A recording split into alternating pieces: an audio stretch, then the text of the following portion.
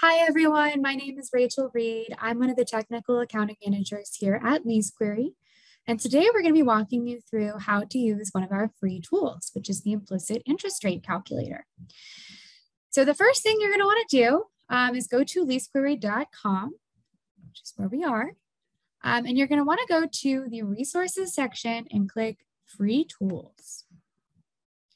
And so LeaseQuery is a SaaS product that allows you to store your leases and provides compliance with the new lease accounting standards. But just on our website, we have all these free tools available for you to assist with that. But we're going to be looking specifically at the rate implicit calculator. So you'll want to click on the rate implicit calculator. And then you're going to go ahead and click use the tool. And it'll prompt you to put in your email address. And the reason for this is because it sends you the results via email. So we're going to go ahead and put in our email and click start. So you're going to be brought to this calculator. And what this represents, the rate implicit, is the interest rate inherent in your lease agreement. You need to come up with a borrowing rate, which might be the implicit rate, if you're transitioning to any of the new lease accounting standards. This might not be available information as the lessee. As you'll see, some of these inputs require judgment potentially, or even lessor inputs that might not be given to you. But we're going to use this calculator to come up with the implicit or inherent rate in our lease. And so the first step is to put in a name. Let's just call this example. And then we'll select our jurisdiction. So you can select whichever jurisdiction your lease falls under. And then the specific standard. 840 versus 842. Of course, 842 is the new standard. And then you'll click next. From here, it's just going to ask you some information about your lease, when it starts and ends. So you'll type in the terms here. I'm going to say 1/1/2018 to 12/31/2024. That'll be our lease term. And click next. Now you're going to be brought to the section where it's going to ask you for the fair value.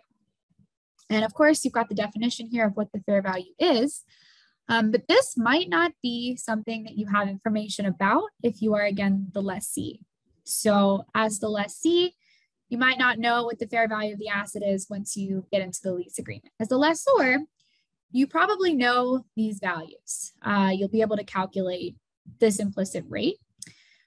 But the fair value is the price that you would get in order to sell this asset at lease commencement.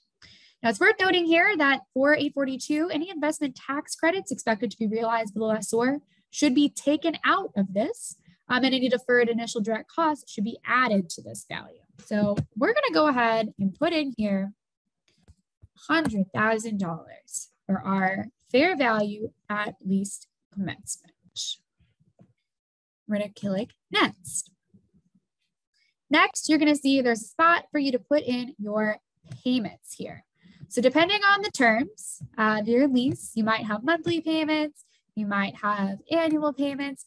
First thing you're going to want to do, though, is put in the amount, select the frequency, monthly or annually, put in the first payment date, and either the number of payments or just the last payment date. So our terms are from 1/1/2018 to 12/31/2024. So I'm going to assume that these payments are made in advance on the first, and the last payment is 12/1/2024.